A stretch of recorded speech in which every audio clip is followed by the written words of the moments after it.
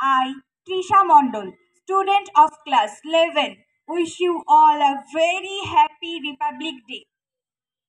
We all know that we get together here to celebrate 75th Republic Day. It is an important day for all the Indians.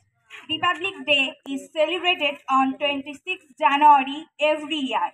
On this day, in the year 1950, Constitution of India came into effect. Our constitution gives us various rights and responsibilities too. India is a democratic country where public is authorized to elect its leaders to lead the country.